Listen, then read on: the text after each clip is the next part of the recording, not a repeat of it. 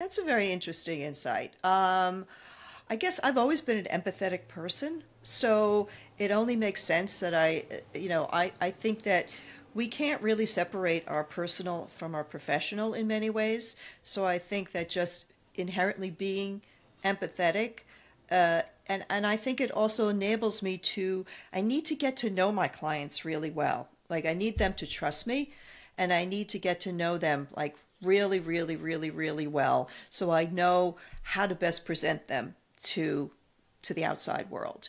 So I think that that does help.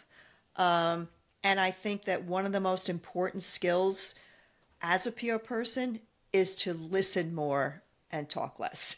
So I think listening is a skill that has really been overlooked for many people in PR. Hmm.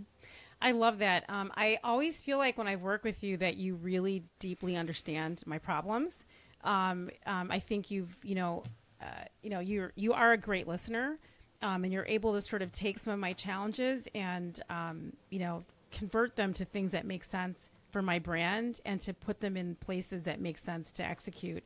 From a public relations standpoint. So I feel like I just don't. I think you're unique. There's not. I haven't met a lot of people that can actually do all those things together. And if there are people out there doing what you're doing, again, they're hiding in the background. You really can't find them.